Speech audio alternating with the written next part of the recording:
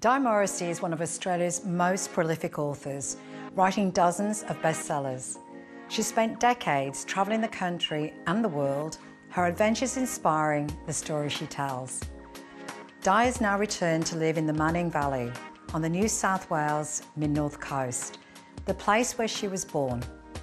For many people, it would be a return to a quieter life. For Di, it's been anything but. She's working harder than ever to give her community a voice.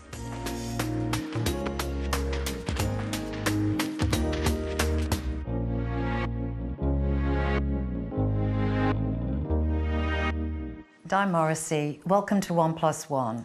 Thank you, Rosie. It's such a thrill to meet you. Thank you for having me in your wonderful home. Oh, you're welcome. It's a beautiful part of Australia. Tell me what's so special about Manning Valley. Oh, well, I was born here and in a little country town just down the road called Wigham, and my mother was born in the same house.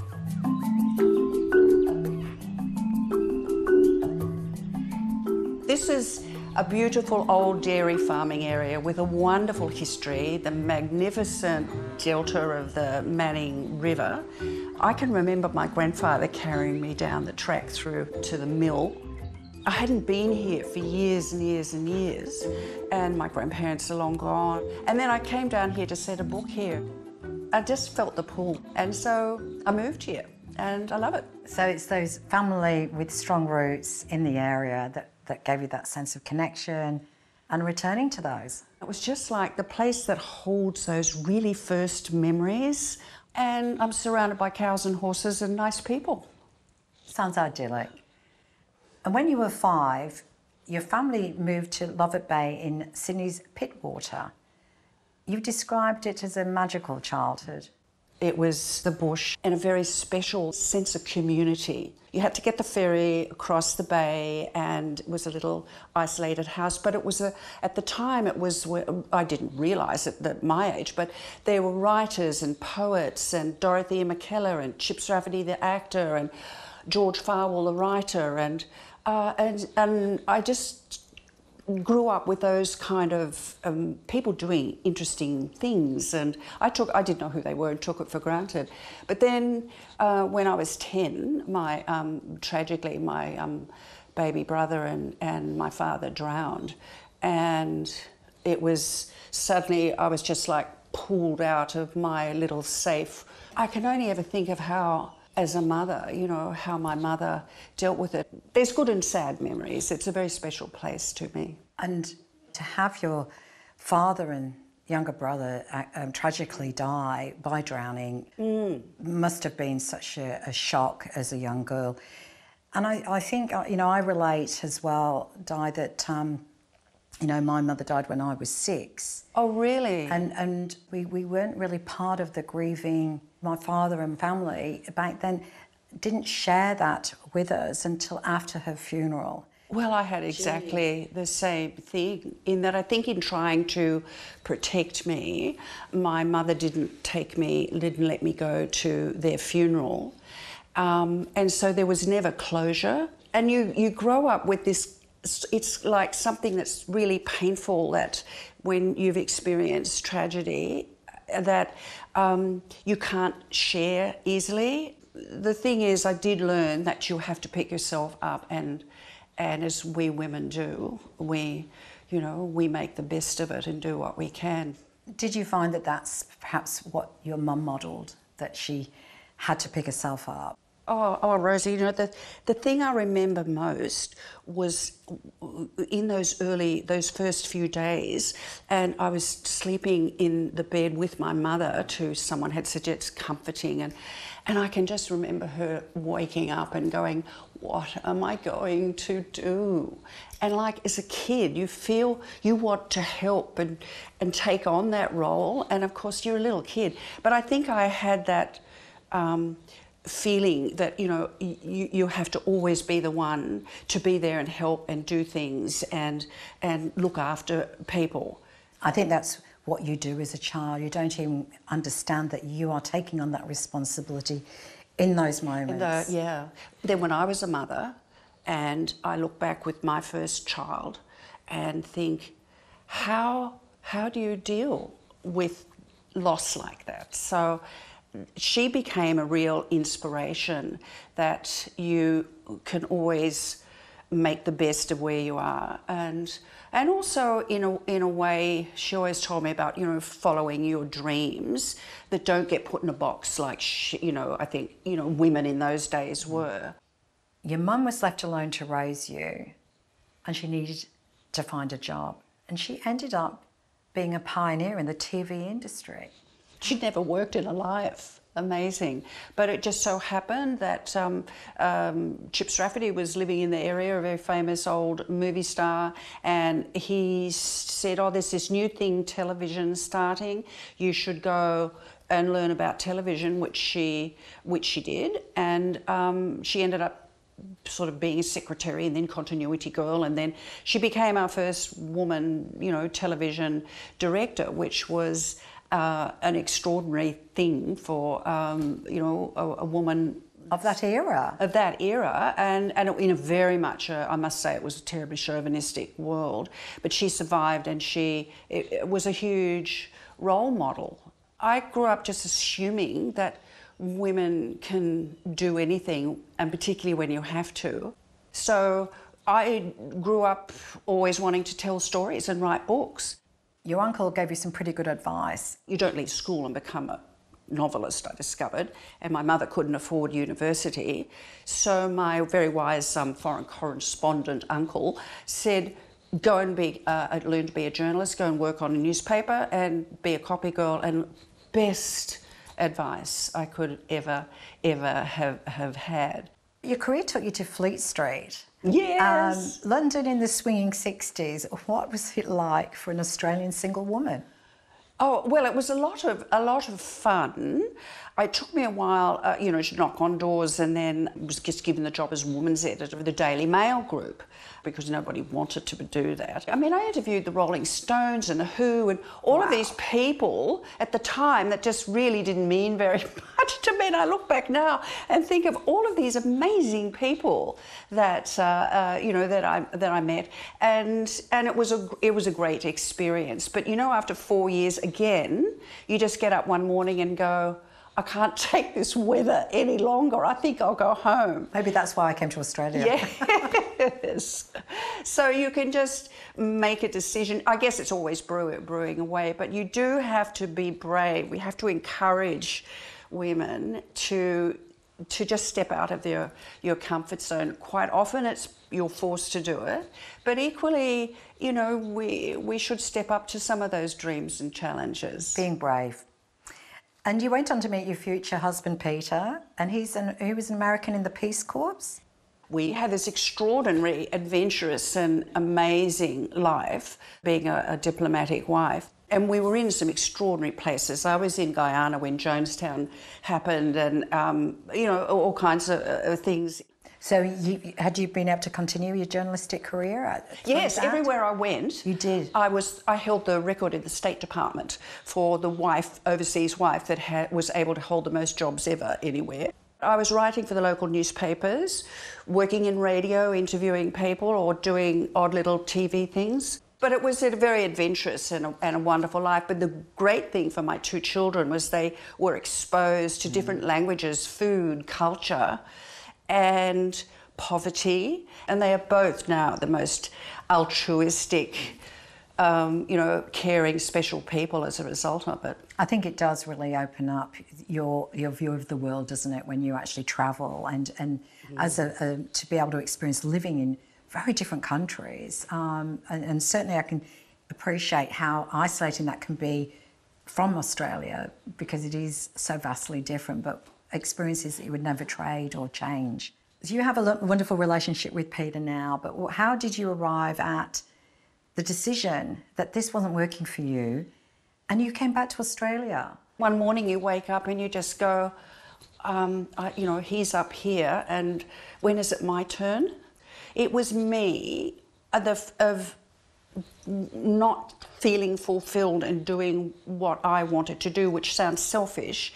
But when isn't that what women say? Oh, I suppose. And it's like, put yourself first, put yourself first.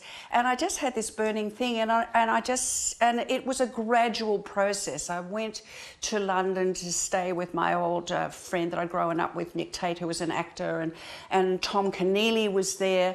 And we walked around London, Tom talking about writing and the need, and it's a passion. And he said, you won't be able to stop this. It will take you over unless you try.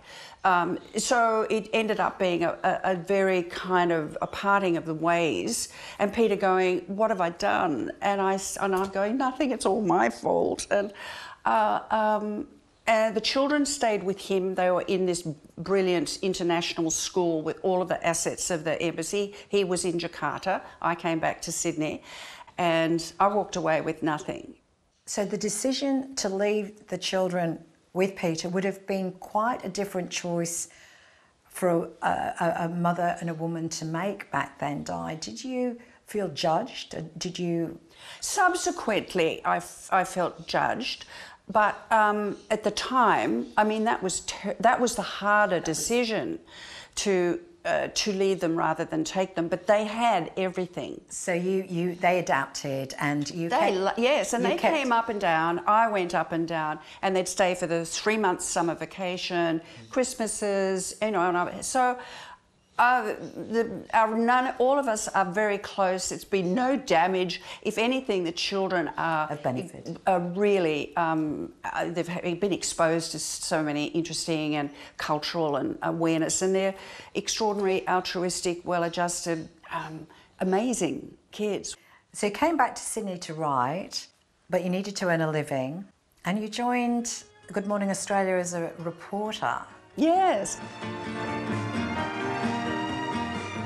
Well, it was the first. We'd never had breakfast television. Everyone said Australians would watch it. And I'd been very exposed to Good Morning America in America. And I went, this is a no-brainer. This is going to work. And I thought, 3 a.m. to 7 on air, 9, you're home by 10. And then I could spend the rest of the day writing. Well, the one slot left was the entertainment reporter, which meant going to the movies at night, interviewing movie stars at all times of the day. So for 8 years, I was working from 3 a.m. to, 11 p.m. And I had no time. And suddenly, that was after the 8 years, you think, what happened to the dream of writing books? So I just quit. I had very little money. I didn't own a house. I had nothing. Television in those days wasn't paid tremendously well. I thought, if I don't make a stab at this, you'll never know. So another courageous, brave move.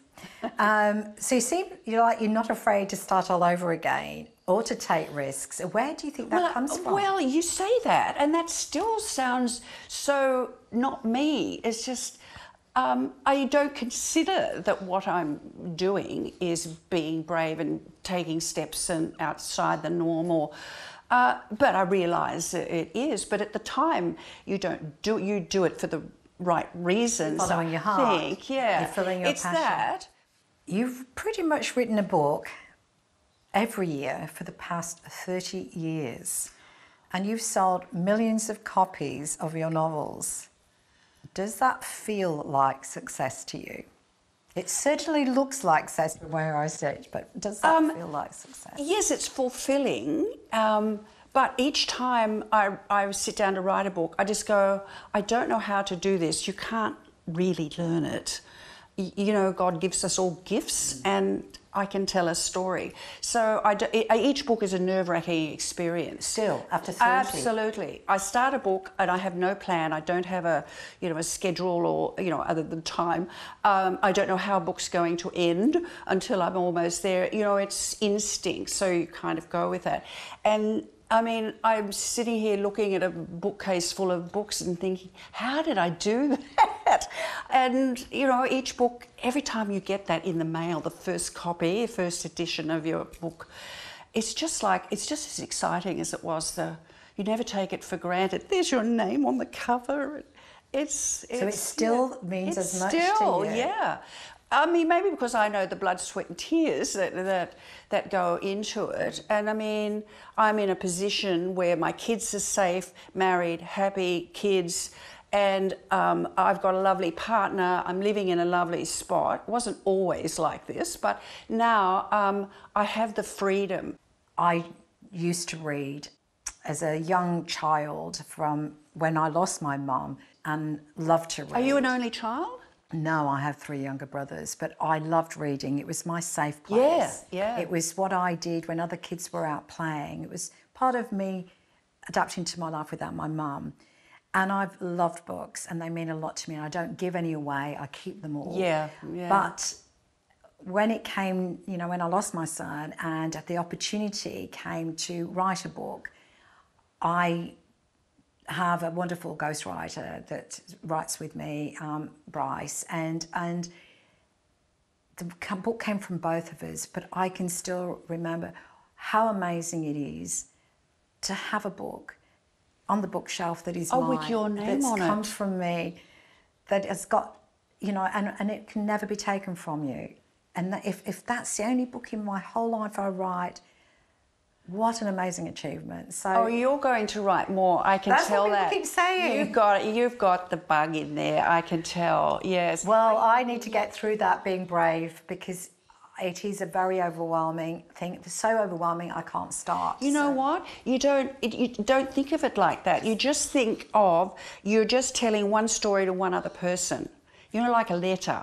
Sit down and because once you share, like you and I are, and women are really good at that, you find that things will come from that you have forgotten, or that, you know, you really pour your heart out on the page. I always think, who would be interested in these details? Don't care about them. Don't care about them. You write for you. That was what I thought, because when I first went on television, and it was terrifying. They said there's thousands of people out there. And then the cameraman said, just look at that red light and it's just me. You're only talking to one other person. It's 1 + 1. So then you don't, the fear goes. And writing is the same. It's you and just that one person. Because the book is only read by one person at a time. It's a unique one-on-one experience. So your partner, Boris, was a childhood sweetheart? No, it never got to that stage. Boris was, he's Croatian and his family had come out here, and he was my mother's like junior cinematographer. He was a very good, when my mother was a television director at Transit Film Studios. And when I was about 15, I went to the Christmas staff party, and Boris asked me to dance. Apparently he was quite enamoured, and I thought he was lovely, but he didn't talk very much. He was very embarrassed about his accent. But he was lovely. But over the years, Mum kept saying, oh, I saw Boris, and Boris is married, and Boris has kids, and whatever.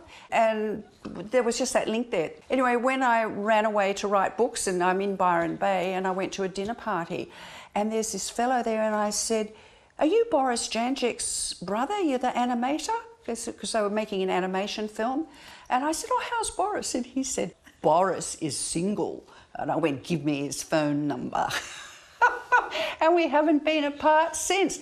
So your own story sounds very much like a novel too, Di. Have you read it? Have you written your own autobiography yet? Don't think I could.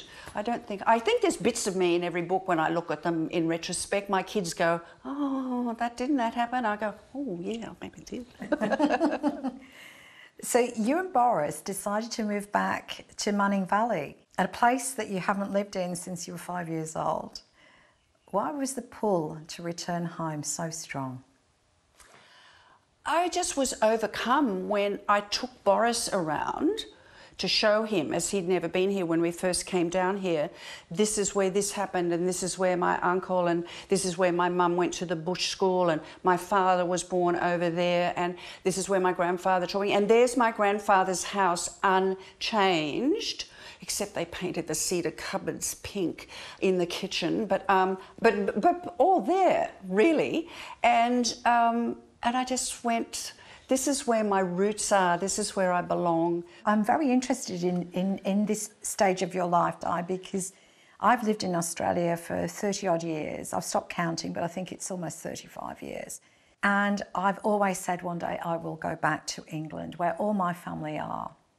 And I am looking at the potentially going back at the same time as you've come back to your roots. And how do you fit back in? Are you welcome back to communities? Are you always,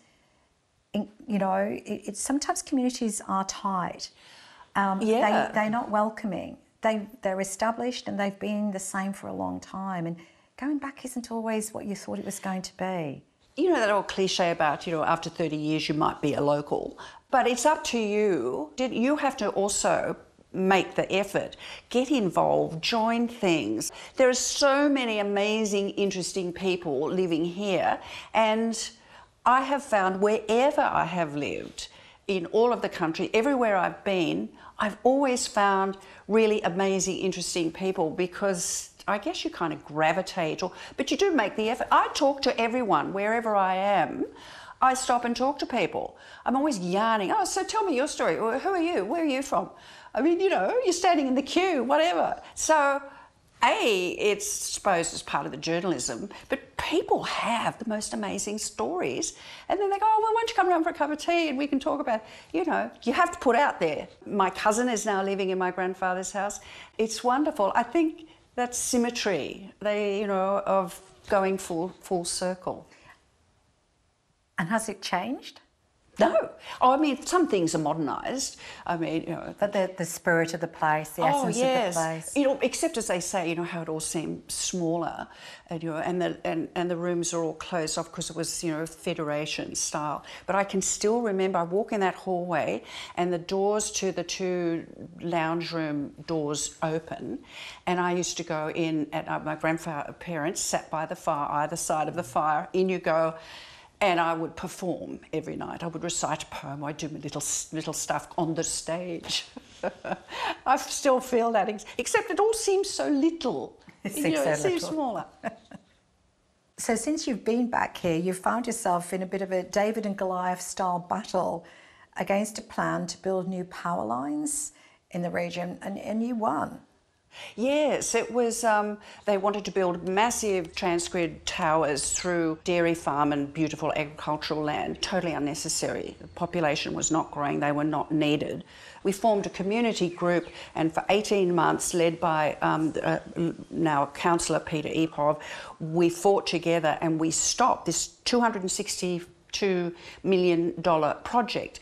But during that time, there was very little, this was not being massively covered by the local newspaper.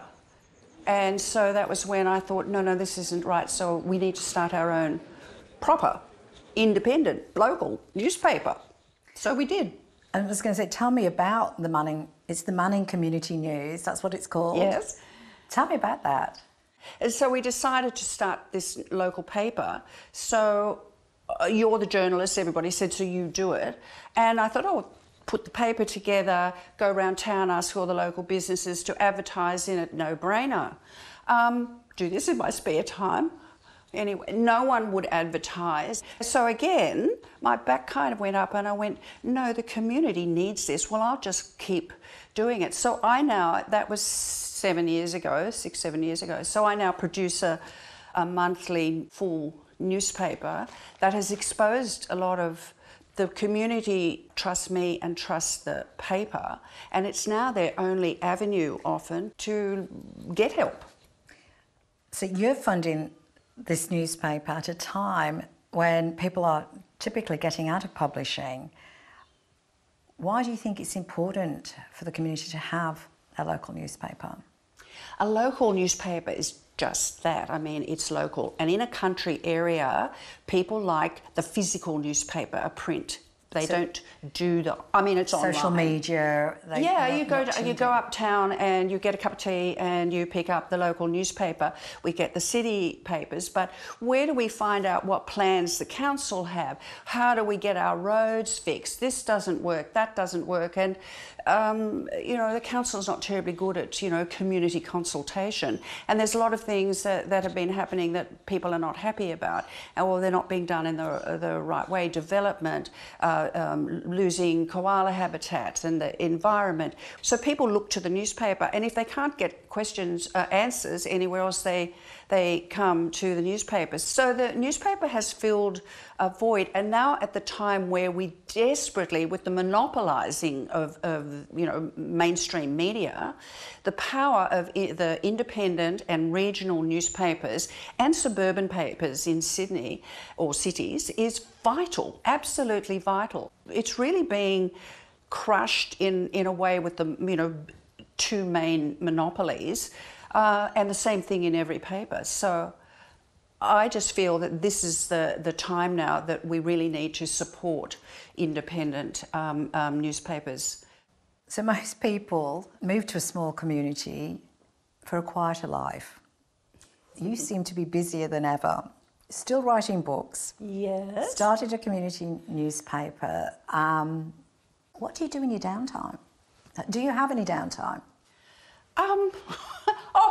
Well, but it doesn't seem like downtime. I mean, I'm always doing something. I mean, we've got 2 acres and we've got a garden and we grow vegetables and we have chooks and, I'm always seeing people and doing things and, I have a back door that a few whistleblowers like to come in periodically. And so, I keep... I love to sit down and read a book as well. But if people say, what are you going to do when you retire? I mean, why would I retire? What would I do? I don't know.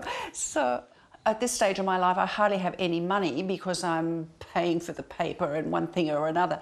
But what's important is what you're doing and what you're giving back. And the giving is making you feel good. It enriches you, doesn't it? It does. It does. You've moved a lot in your life. Do you think this is it now? Oh, look around, Rosie. When the bushfires came, I just went, what do you grab first? I mean, I couldn't begin to imagine. This is it. Yes, I see no reason to move. I can move a home and a family every 2 years, and within 2 weeks it looks like we've lived there for decades. So that was one. So I have done my travelling. I still like travelling, but this is home. This is home. Genuinely home. Di Morrissey, thank you for joining me on 1+1. Oh, thank you, Rosie. You're a joy to chat to.